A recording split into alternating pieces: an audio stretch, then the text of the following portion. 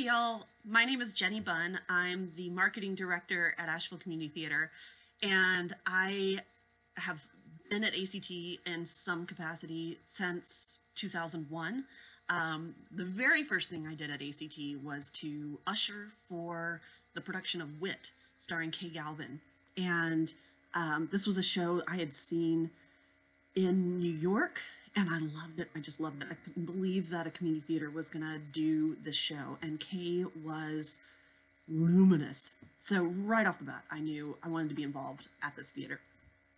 So my favorite ACT memory, though, is a little more self-centered. It involves dueling pianos, chopsticks, and tasers, and it happened on the Mainstage. So I was in a female sketch comedy troupe called LYLAS. That stands for Love You Like a Sis, which we used to write in yearbooks back in the day. And so we did a show. We had been together for 10 years. We did this 10-year anniversary show on the Mainstage. And I wrote a sketch with Tabitha Hall, who is the beautiful, hilarious wife of Tom Chalmers, who we all know. And Tabitha and I wanted to write a sketch. I can't remember how we came up with this idea, but about a dueling piano bar, a piano bar. So we wrote a sketch that we were pianists employed at the third most popular dueling piano bar in whatever town. And in order to drum up new business, the management had added tasers to the entertainment. So so Tab and I are sitting up on the Mainstage behind these like Casio keyboards that we've set up on sawhorses, and we have a sound cue in the booth, and it's chopsticks. We'd found like a YouTube video of like two people playing chopsticks, and so we are up there do do do do do do do do do do do do do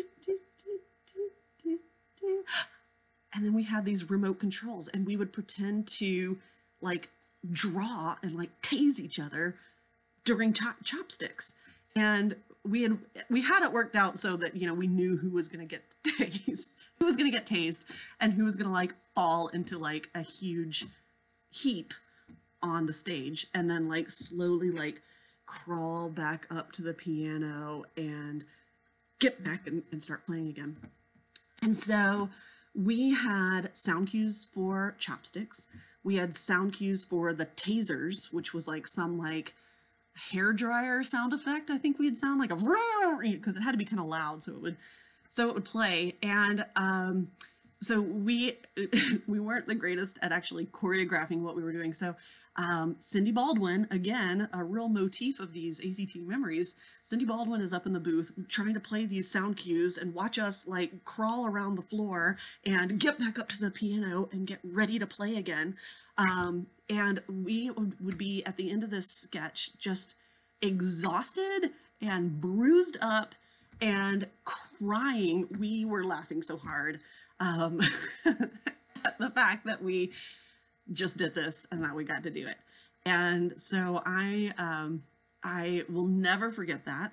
I loved it. It was one of my favorite things in my whole entire life, and happened to happen at ACT.